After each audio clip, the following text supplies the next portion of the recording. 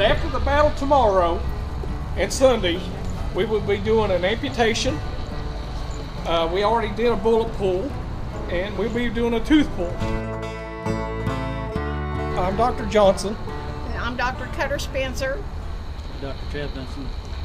And we will be performing surgery tomorrow. This is Private Walter Alvin Cremines. He's a Yankee, and you can see he's got a gray jacket on, so he's a deserter.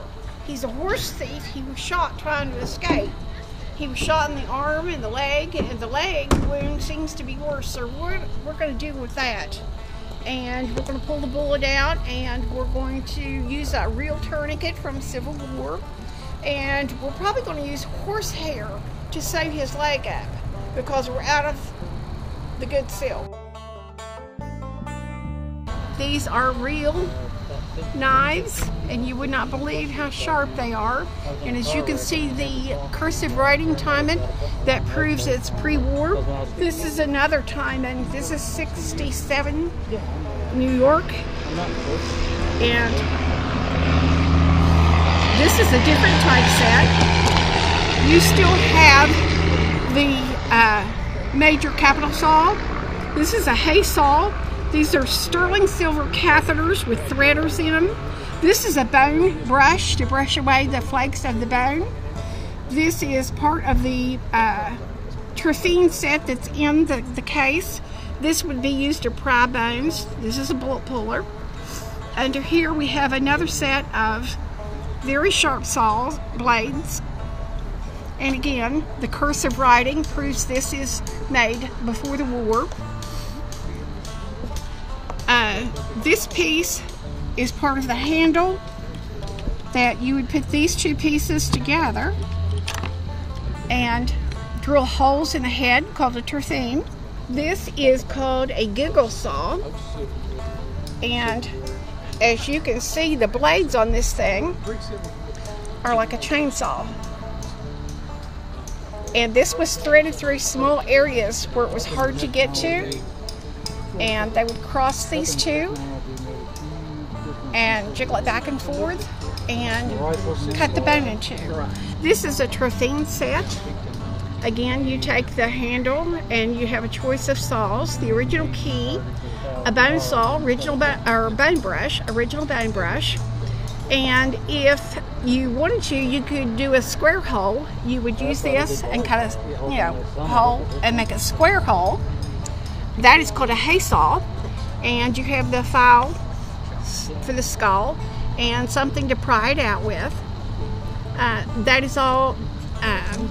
That's original, and if you look, see all the metal plating and things on that?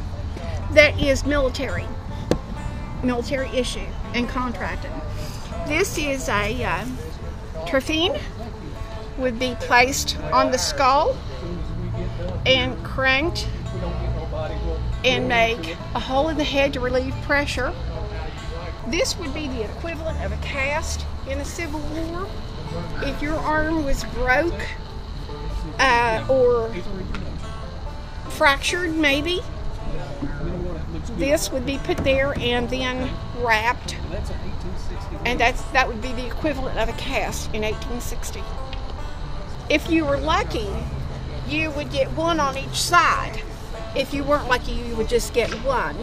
But again, these are real from the Civil War. Silver nitrate.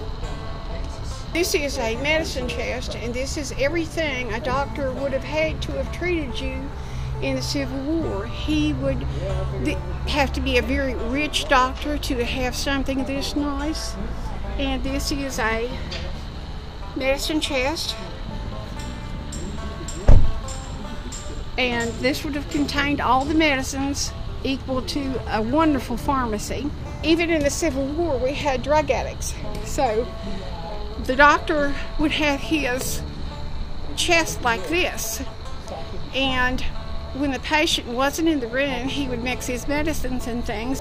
If the patient broke into his office and tried to find the morphine or some of the better drugs, laudanum and some of those things, he wouldn't find it. He would find a box like this, and even if he got it open, he's not going to find And you will see this little switch right here. When that's pushed back, it doesn't open in the back. When the doctor wants in there, the doctor knows to throw this little switch. Hear that? Okay. Very ingenious. Now it will slide open. And there is all your medicine. American made apothecary chest. This one right here is from the 1700s, and it is an apothecary chest. They didn't say medicines back then, they called it apothecary. And these are some of the items that would have been in the apothecary chest. A mortar and pestle, weight scales to measure out your medicine, scoops, bottles to put it in.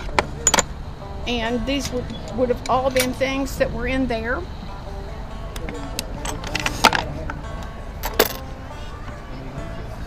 And it has a lock here. Let's see. And again, you have very interesting, he would put his medicines on here and use that spoon or the spatula to mix his medicines.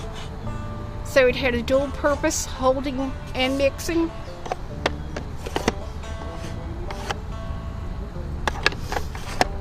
And you turn this one around, and it's not a secret compartment, but again, if it's setting up against the wall.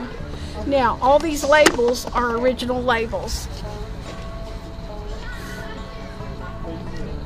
You ever seen anything like that? Nope, never have. And you never will again. It goes back to my house.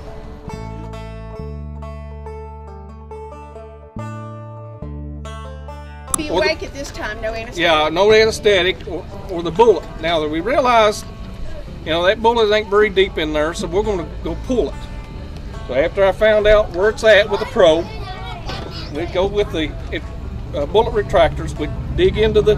Now remember, this is no anesthetic yet. We're just trying to help him out as much as possible and keep him out of pain. So we pull that 58 caliber bullet out. That's 1 ounce of lead, and that was 90% of the guns that were used during the Civil War was a 58 caliber. And like, you know, they did a lot of awful damage. When they hit into a bone, they shattered it. It just didn't snap in two. So the best thing you had to do was, now that we figured out where it's at and the bone's all busted, we're going to have to amputate. So now, I will give him some go ahead with the anesthetic. Because he is Private Walter Reverend Cremines. He is a Yankee, he's a deserter and a horse thief. We know he's a deserter because he's got a Confederate jacket on. They shot him when he was trying to escape with that horse. So he's a horse thief and a deserter. Both hanging offenses, so we're going to doctor him, fix that Private Walter Reverend Cremines up so we can properly hang him. Now, there's only one major battle in Georgia where there was no anesthetic, and it wasn't because they didn't want to use it, they simply ran out. They knew how to make ether, they knew how to make chloroform. Those are the only two anesthetics they knew how to make. They also had laudanum, which was heroin. So they would take an ether cone and pour a valve in here. Yeah, we don't even choke on that bullet. Somebody told him to bite a bullet and he'd get his leg cut off. But what's he going to do when he bites that bullet? He's going to swallow it. Well, when he hollers, it's going to drop right down his throat. So we're going to give him a little bit of ether and pour it on the cone. The ether is a heavy gas. It's going to go down. And we have to be outside while we're doing this because ether is very explosive, so is chloroform.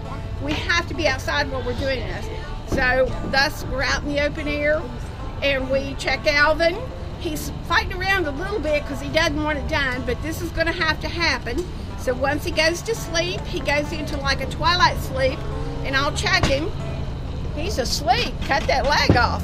Okay, then we're coming into here, and we realize what we're going to have to do is come up about midway in the leg. Oh, doctor, we're out of silk thread. Okay. Somebody find us some horsehair, and the back end of the horse will be just fine. Please give us some horsehair. Anybody got any horse? Oh, well, we have horsehair. When we run out of silk thread, we use horsehair. So I'll thread that. Let me get threaded before we cut his leg Okay. off. Remember, during that time, about 15 minutes is all you wanted your patient out. So you had about 15 minutes to work on them, because any more time that they would go into coma and die. And a lot of them didn't know that at the time when they were doing that, but they would take their time to work on a patient, and then all of a sudden they looked over, they're dead. So they had to be very careful. So we take this tourniquet and turn it down till it's tight on the femoral artery. We feel for a pulse. If there's a pulse, we have to tighten it down some more. No pulse. Doctor. and then we begin cutting. We take and cut all the way down to the bone on this side.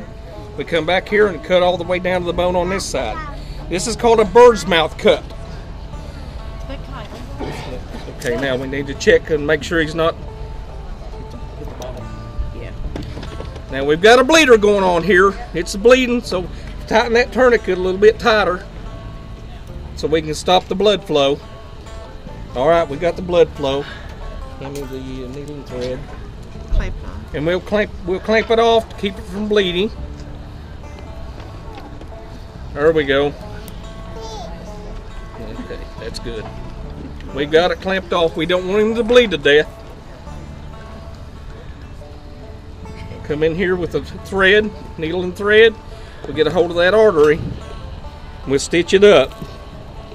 Run one through without sticking myself. At this time, doctors know nothing of germs and bacteria. They don't wash their hands between the patient. They just go from one patient to the other. And they would wrap it up like that and leave that thread in there for right now. And leave that making Leave the it plug. alone. And now we got to get ready to cut. So here's a We have saw, to use the saw. and I will hold down and you go in there to cut. Get into the... Alright, we've got it cut off, and then we just throw it into the pile just like the rest of them. So now as this one here is already together, I can unhook the hemostats, take them off. Uh-oh, we're bleeding again. Tighten it up some more. Okay, that's good. Got it. Then we'll take the bird mouth and pull it back together. Usually it's a two-man situation. You want to sew and I hold.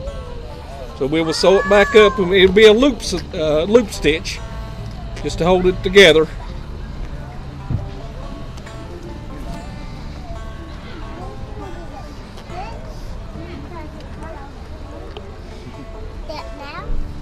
Then after it's looped all the way around, we would take a bandage. That's good. Now there's All his right. plug hanging out. Yeah, it's plug hanging out.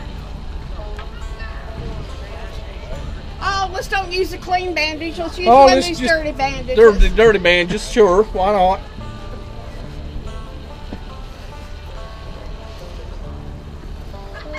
Then he would be bandaged back up With the plug hanging with the out. plug hanging out. There we go, like that. And then our assistants would come over and they would take him to a shade tree, give him water. Hopefully he's coming out of an anesthesia. He's going to moan and groan, he's going to hurt. But we've saved his life. Now it's up to the judge to figure out what they're going to do with him, since he's a thief, a horse thief. Deserter. He's a deserter. A Yankee. And they're going to hang him after we've saved his life. But the rest of the soldiers that come in would be done the same thing to them, and they would be brought to a shade tree. They would give them water, and then over time they would find out what unit they're from. They would find out what city and state they came from and their family. And then the family would take care of them, and the physicians that are in town would go ahead and continue the healing process.